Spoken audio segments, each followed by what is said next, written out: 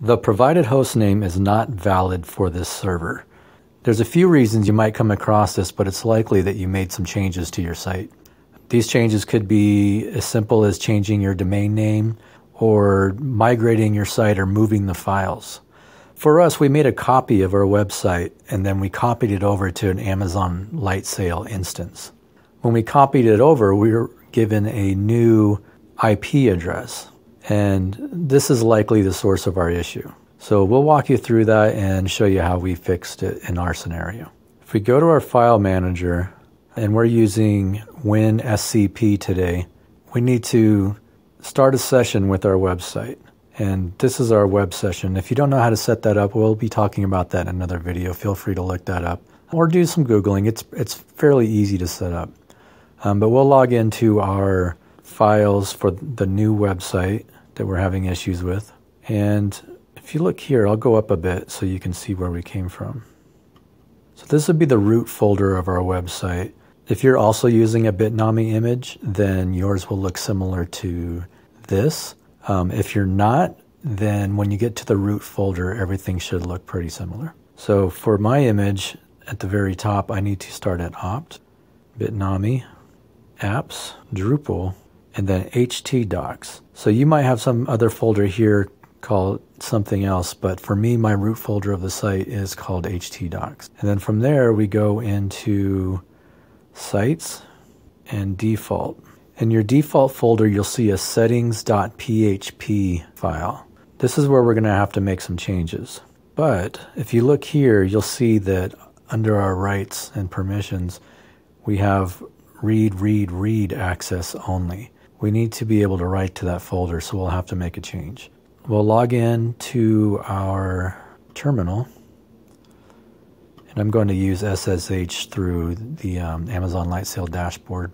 We'll have to follow the path to that folder. From here, for me, it starts off below the apps folder. So from here, we'll just change directory to the folder that the PHP settings file is in.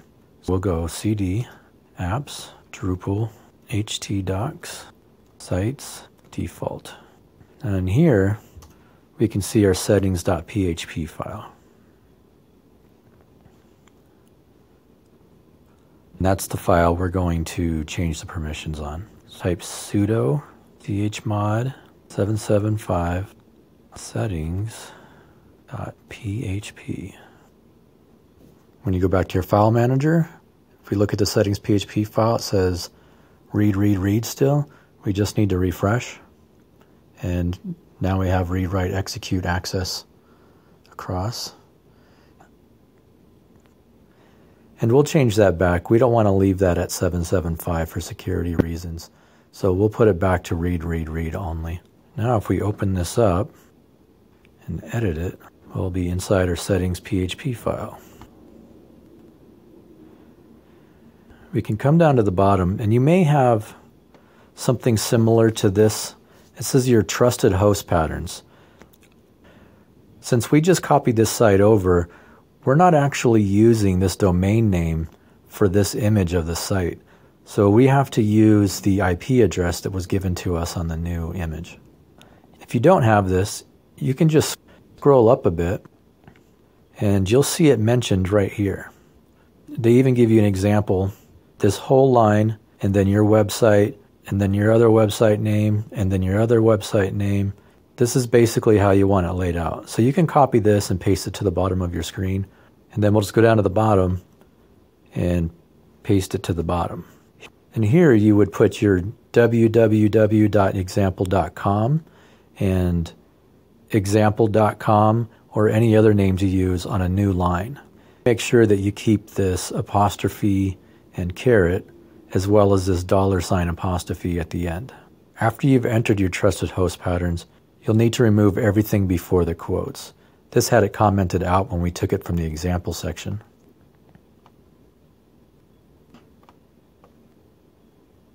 One thing to note on here as well is this backslash before the .com. Anytime you're using a dot in your trusted host pattern, make sure to use this backslash. Since I already have this started up here, I'm not going to use this.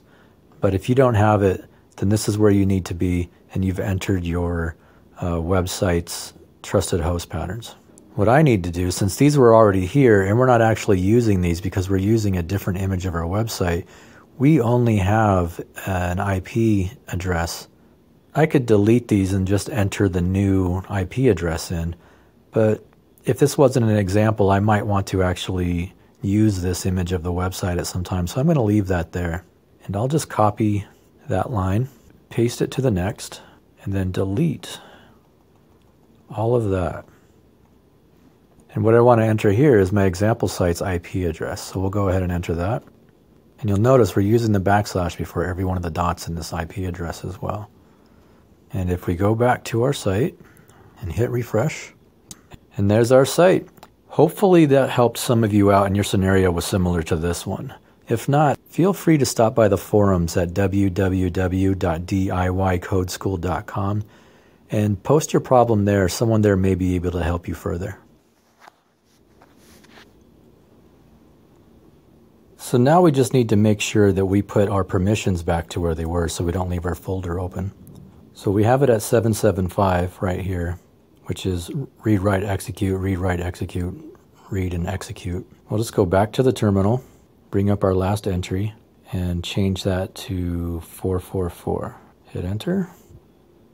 And just to verify the change worked, we will refresh. And now we're read again. And that is it.